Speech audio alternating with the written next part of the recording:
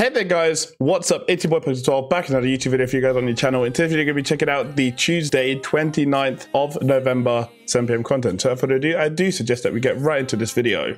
If you guys want cheap and reliable, fast ultimate team coins, then make sure you guys check out MMOXP. Their link will be in the description. Make sure you guys use code POKE12 for 5% off.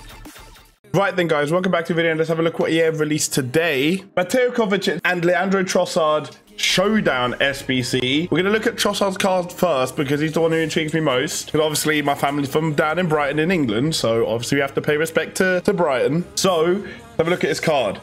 88 pace, 87 dribbling, 84 shooting, 37 defending, 83 passing, 70 fizz, and 85 overall. High medium work rates, 4-star, 4-star. Can not only play left mid, but also cam strike and left wing, which is very interesting. 96 acceleration, 82 sprint speed, that's nuts. 98 agility, 91 balance, very good. 87 dribbling, 88 composure, 84 finishing, 84 stamina, 88 jumping with 80 heading accuracy. Flair, long passer, long shot taker, outside foot shot, and technical dribbler.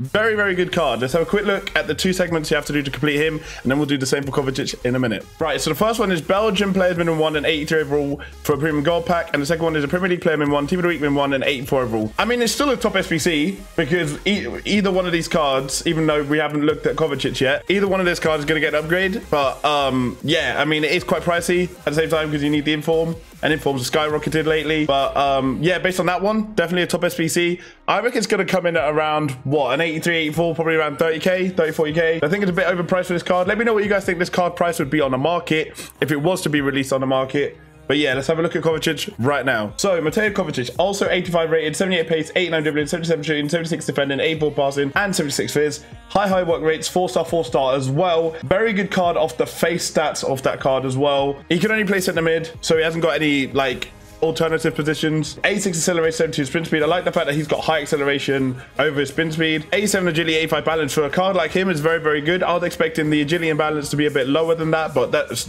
still very good. Short pass 91, long pass 85, which is very good, which is what you want for your centre mids anyway. Finishing 68, I don't actually mind that too much because I'd probably use him as a holding midfielder rather than, or like a box-to-box, rather than like a cam who goes forward and connects plays and actually tries to get a shot off. But I like the fact they've upped his long shots to 84. I quite like that. Ball control at 90, 85 composure, 85 stam. Again, in-games look okay. I would say that Trossard looks better, but this card with the +2 upgrade would be quite nuts. Obviously, the traits are Flair, Playmaker, and Technical Dribbler. So, let's have a look at his segments and see which one's more worth it. So, top form. Team of the week min 1, 82 overall. So, they've lowered the min rating on the first one, but they've upped the requirement with the Team of the Week. I mean, for 2 regular players pack, an 82 overall is quite cheap. I'd actually say most of you guys would have that in the club by now with all the fodder packs and stuff. Second one is a Premier League player min 1 and a team rating of 84 for a gold players pack.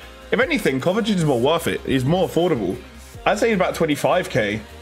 In that case, then probably Trossard's close to 40 and he's around 25, 30. Yeah, I mean, if you could do both, I've been doing both of these lately just to be in the chance of getting an upgrade to one of them. Either of them are very, very good. They're both top SBC, so make sure you get that done if you guys want to. So with that being said, let me know which one of these Showdown cards you guys are going to be opting for. Like I said, for me, I want to try and do both. Mainly because I just want to be in the chance of actually getting the upgrade to one of the cards. And the other card I could just use further down the line as fodder. But yeah, I think, like I said, both are good. Both are decent price-wise.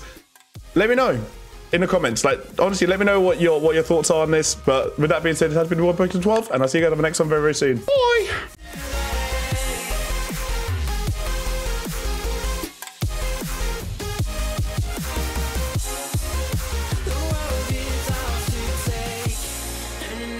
Not too late.